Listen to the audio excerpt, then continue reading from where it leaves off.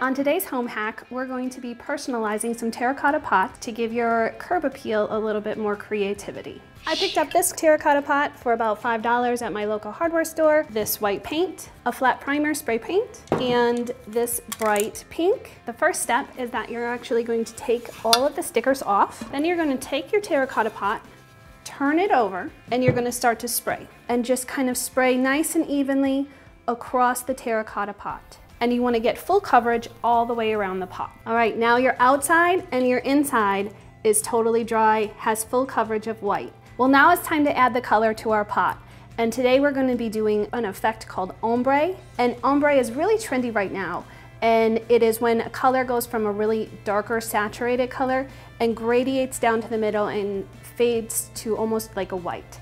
And you're going to just start lightly going across the top. Before you put your plants in, you really want to let the paint cure for probably about 3, maybe to 4 days even. This was just a really easy way to update a boring old terracotta pot, and that's today's home hack.